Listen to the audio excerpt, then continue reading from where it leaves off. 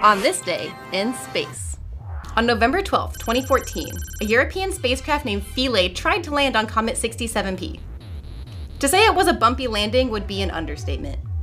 Philae separated from an orbiter called Rosetta. It was supposed to use harpoons to secure itself on the comet's surface, but the harpoons never fired. When it touched down, it immediately bounced back up into space. The first bounce brought Philae half a mile above the comet's surface before gravity brought it back down. Philae drifted and bounced around the comet for 2 hours before Rosetta's cameras lost track of it.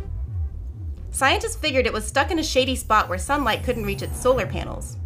The batteries did last for more than 2 days on the surface, so Philae still got some science done. Most notably, it found organic molecules that had never been detected on a comet before. Philae was missing for almost 2 years before scientists found it. Images from Rosetta showed it stuck in a dark crevice on top of the rubber duck-shaped comet. And that's what happened on this day in space.